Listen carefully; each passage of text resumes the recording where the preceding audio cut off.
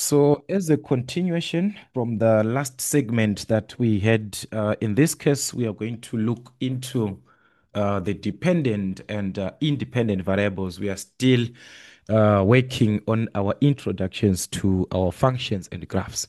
So, it is very, very important that we understand these basics. What exactly is it that we are referring to? So, let's start with variables. When we are in algebra, if we get back to our algebraic expressions, remember we dealt with some algebraic expressions in our N2ax squared plus bx plus c as a quadratic expression, where a, b, and c represent what we refer to as constants. A, B, and C are constants.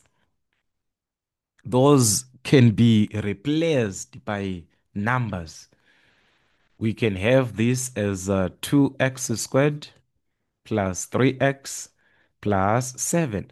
But x is not replaced, x squared not replaced. We are referring to the letter that is not replaced by any value. Those are what we refer to as what? Variables. Variables. So in our functions, we'll be having this now not as just a normal algebraic expression. You'll be given this as an equation now. Y is equal to mx plus c, where m and c are constants which can be substituted, such as maybe 2x plus 3, where we can have a replacement for that m, a replacement for that c. Those are constants. Where y and x are part of the equation, those are variables. We do not have a substitute for that. Y is equal to x squared. Y is equal to x squared, like that. Y and x. So those variables are the ones that are actually maybe used. In most cases, we use them to find the constant. Maybe you do not have the constants. Yeah, you have to find those constants by substituting a certain pair of points, a certain pair that you be given, any pair that you be given from what? From the points. That's the only way where we can say now there is a substitution which is made from an ordered pair of x and y. And otherwise, there is no replacement for that. We cannot have it in any form where it is now 2 is equal to 2 times 3 plus 3, like that. When now we say it's an equation, it cannot be. It always be y is equal to. So those are variables x and y. So when we now call or refer to a variable to be dependent now, what is it that is happening when it is a dependent variable? It means it depends. From the word dependent, it depends on another variable, on another value. It depends on what is from another value. So that is the condition there. All right. So here we are saying is a variable, in this case, whose values or value is a variable whose value depends on the value of what? Of another. Of another variable that is given. So this is the case. It depends on another. So the output always depends on the input. X is our input, remember. So the output depends on the input. For the value that you put here as your X value, it affects the output. For the value of X that you put, it always affects your output. So when we are given an equation of Y in terms of X, it means Y is depending on what? On X. For each X as your input, it will affect the outcome, which is our output value. So in that case, Y depends on X. If the input, if we are given Y in terms of X, it simply means Y there is the one that depends on what? On X. This is our situation. I input the X value from a given equation, Y is equal to X squared.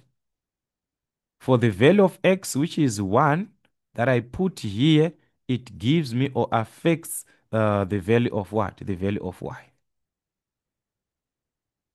That is the condition.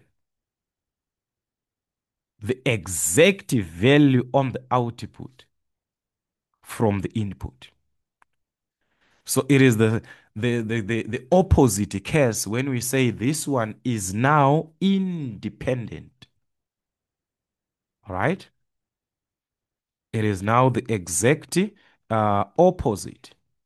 So when it is now an independent variable, it is that variable or the value that do not or does not depend on the what? On the values of another variable. So when it is like that, it is now independent. Opposite of what? Dependent. All right, so this one is a variable. So we can simply say, we can simply write it down as a variable whose value, all right, whose value does not. So this one, it does not depend, does not. All right, let's indicate this one. Does not, all right, depend on the values, on the values of another variable. So this is our case. So it is your input there. The input does not depend on the output. The input, it is one, it is, you are choosing to say, let the input be this. Then you will see what's the output. So the input is on its own. All right. The input always on its own. So X becomes what? The independent. So when we are given Y is equal to MX plus whatever equation that we have there, but Y is written in terms of X, X will be the independent variable. All right. So that is the case between these two. Input. Remember, input is a choice. You choose to say, okay, let me take from -1 up to 3. Let me take from -3 up to 4. It is not as of the output. You do not decide to say, let the output be this from this. The output is always as a result of the input. Always as a result of. Thus, it depends on the input. So that is what you simply need to understand in your syllabus. And another part that we are going to look into as we are talking about these variables, the dependent and independent variables, where are they taken from our functions? So let us also consider the part of our functional notation. How can we present our functions? A notation which can be used when I am presenting a certain algebraic graph y is equal to 2x minus 3. Y is written in terms of x, so you can write as f of x. Function of x is equal to 2x minus 3. So we are simply saying y represents, or it is, our f of x. We can write as g of x, it can be m of x, it can be k of x, whatever presentation. So in terms of our understanding, we're going to use what? F of x, function of x. Function of y is this.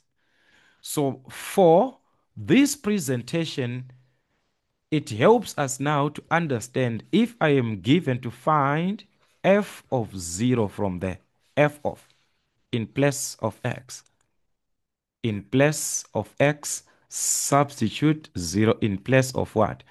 In place of x. So if f of x is equal to 2x minus 3, therefore f of 0 means 2 times. In place of x, I'm going to put what? A 0 there. Minus 3. So that's our f of 0. Can be simplified. So 2 times 0, that's 0 minus 3, which is what? Which is minus 3. We have our output. If x is 0, then y is minus f of y is. So it's actually a point where x is what? 0. Y is minus 3. Remember, a point, an ordered pair made of x and y. It's actually a point that you have there. It's actually a point. So you need all these basics, guys, to understand your functions later on. So let us just consider one or two examples on our functional notation. That will be the last part. Then we shall look into the inverse functions and relations. What are the inverse relations and functions in our next class? So let us just say we are given, for an example, we are given a certain function, given f of x, given that f of x is equal to 4x minus 7. So you can give any expression. Let's say we've got 4x minus 7. All right. Then from there, we are asked to find. All right. Let's say from this, we are being asked to find f of 0. All right. F of 1, f of a, f of a minus 3. Okay. They can give you any part, anything. So f of x, that's how y is equal to. It can be given like this, y is equal to this, then they ask you this. In place of x, you put what is f of inside the bracket. All right? So let us start with f of 0 there. So f of 0 in place of x, we are going to substitute a 0 there. So that's 4 times 0 minus 7. All right, that's a 0 there, 4 times 0 minus 7, which is minus 7. All right, f of 1 in place of x, put 1 there where you see x. So that's 4 times 1 minus 7. All right, 4 times 1, that's 4 minus 7, which is what? Negative 3. F of a in place of x, put a there. All right. So f of a in place of x, we're going to put a. So that's 4 times a minus 7. 4 times a, that is 4a. So it cannot change that one. It's just going to remain as what? 4a minus 7. All right. F of a minus 3. In place of that x, we are going to put what? A minus 3. That is what it means. So that's a minus 3 in place of x. Then we've got minus 7. So we can simplify this one. Let's see. Expand the bracket by distribution. So we're going to distribute by what? By 4 each and every term.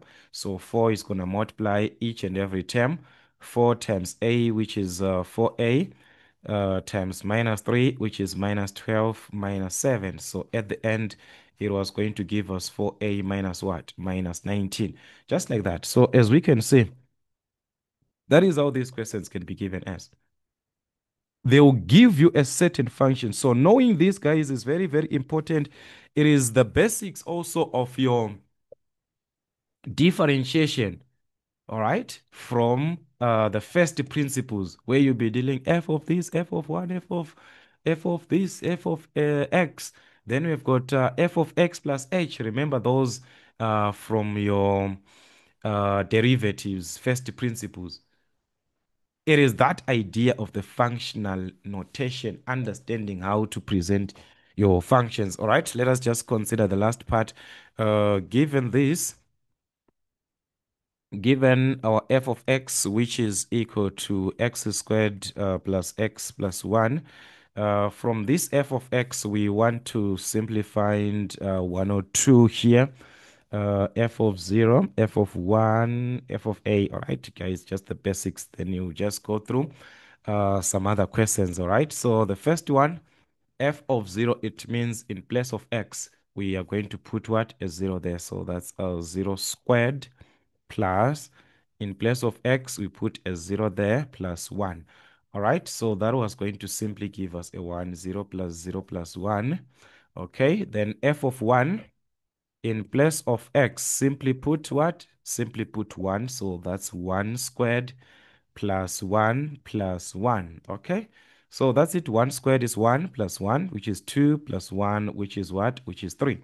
Then f of a in place of x, simply put what? Simply put a there.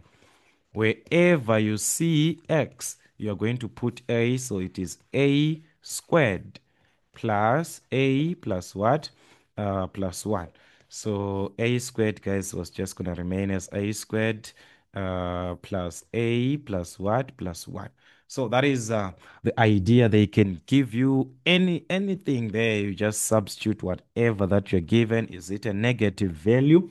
Then you simplify further depending with the type of question, all right? So that is how these questions might be given as, just for the basics of our derivatives later on. Like I said, we are going to have something like that later on our derivatives. So let's also look into f of x plus h. They can give us like that. F of x plus h. What does it mean? In place of x, just simply put x plus h. So it's x plus h squared plus, in place of x, we're going to put what? X plus h plus what? Plus 1. So that is what it simply means. Then you expand, collect your like terms, and so on. Remember, remembering that if we are given a plus b squared, it is equal to what? A squared plus 2ab plus b squared. So guys, it is the same thing even when you are given x. X represents a, so it's going to be x squared plus 2ab, that's 2xh or 2hx. It's up to you, 2xh or hx. All right, plus the b squared, which is the h squared at the end. So that's h squared. And here we can expand the bracket by 1, which will be outside of what? The bracket. So here simply 1 multiplying our bracket, which is not going to affect anything. 1 times x, that's x. 1 times h, that's h. All right, then plus 1, which is at the end. We do not have any like term there. We do not have any part where we can add or subtract. So we're going to just leave this as it is, representing what? Our f of x plus h. So you see, it is from those functions. Then you'll be like, where is this part coming from? It is a topic which was supposed to be done on its own. So let us do a lot of questions as an individual. Just try to understand this, guys. It's going to help us later on as we shall be working with other topics also, as I mentioned before, in our derivatives. So we shall see in our next class working with the inverse functions and relations.